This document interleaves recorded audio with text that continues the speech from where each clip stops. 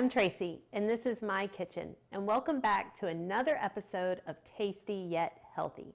This is where I bring you recipes from right here in my kitchen that are tasty, yet they are healthy for you.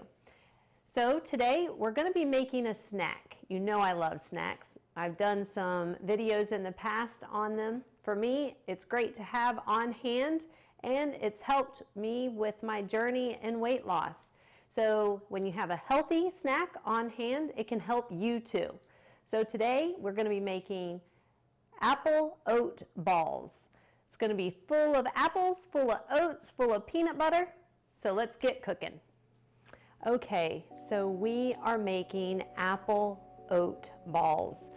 So I chose this snack because it is a great snack just to keep in the fridge for the week. Grab a couple and have yourself a really nice sweet treat. These, of course, you can see there's no sugar here. The sweetener in it is dates. So in order to prep our dates right now, we want to start a pot of water to boil because we want to soak our dates for about 10 minutes. So that's the first thing we're going to do here. Start that water to boil. And we're going to talk a little bit about some of the other ingredients that we're going to use in these oat balls today. So we're using actually dried apples, and they are organic. It's the organic Bear apple chips. We're going to put them in our blender and mix them in just a little bit. The second preparation portion that we want to do is toast the oats. So we're going to toast a little bit of them on a sheet pan in the oven, set at 350.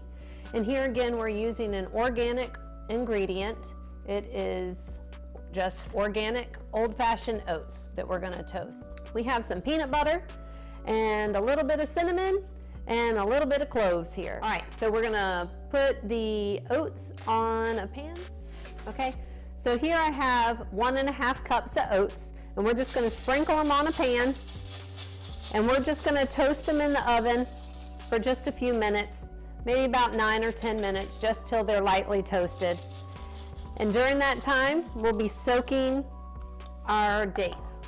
We're going to set our oven to 350 degrees so that we can toast our oats. So I got it set for 9 minutes so I can remind myself to check it there. So to get our dates ready to soak, you're going to take a bowl that can handle boiling water. And I have a cup of dates here. Remember to get them pitted because you don't want the seed in it. So we're going to put in a cup here, and then we're going to pour the boiling water in. There's our signal that the water is done boiling. Oh, we're just going to get it, and we're just going to fill up our bowl until they cover your dates completely. You want them completely under the water, and then you're just going to let them sit for about 10 minutes. All right, let's check these oats. They have a nice golden color now. That's right where we wanted to have it. And so we're going to set these aside until we're ready to mix them all together. Okay, so we want to pulse just for a minute about 1/2 cup of our toasted oats. And this portion is going to be used to roll our balls in at the very end, the finishing touch on it. And so you can use your big blender if you want to pulse it. I'm just going to use my smaller one. Put in 1/2 cup here, and we're just going to pulse it a little bit. Okay, so I didn't do it till it's real fine. I just pulsed it a few times, and that'll be perfect for the end there. Okay, so I went ahead and I strained the water completely from the dates, and so now we can put all of the rest of our ingredients right into the blender. So we have our dates that have been soaked. We're going to use the remainder of our toasted oats, should be about a cup. 1 cup of our apple slices here. We have 2 tablespoons of peanut butter. We have 1/2 teaspoon of cinnamon, and we're going to use a little bit of cloves here, just a little dash in there. All right, now we're going to blend it all up. All right, so once it's all good and blended together, we're ready to start making our balls. We can see that consistency in there, nice stickiness. You may want to get your hands a little wet because you're going to be touching them and rolling them together, and because they're sticky, if you have water on your hands, then it rolls a little better. Next, you'll want a little dish for water because we're going to dip them into the water, and then we're going to dip them into the oats to give them a cover and just put them on some wax paper. All right. So you can see about the size that you would want each one. Just dip it a little bit in the water, coat it with the oats.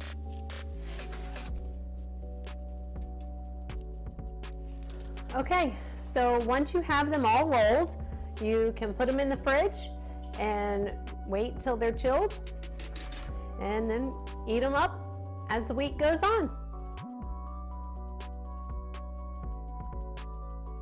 Our snack is all done, ready to enjoy.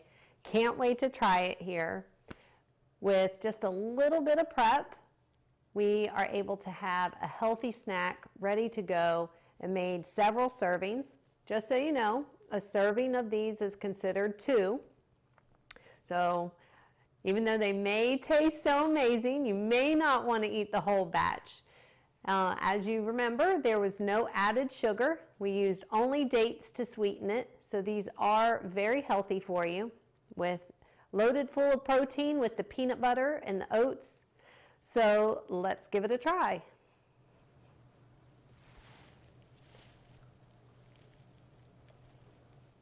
They are fantastic. Really, really delicious. Full of sweetness. You would never guess no sugar. Having healthy snacks on hand does take just a little bit of planning. Sometimes it's hard to plan ahead, but if you do, you will be so happy that you did. It's going to help you in that weight loss journey that you're trying so hard to reach. And even if you're already at the ideal weight, you will still be so happy that you had healthy snacks on hand. So if you found this video helpful, don't forget to like, share, subscribe to the channel. Also, check out my Instagram page. I try to share every day what I eat, and so it helps you with what to decide to cook, what to decide to snack on, and why I choose the ingredients that I do. Until then, I'll see you next time in the tasty yet healthy kitchen.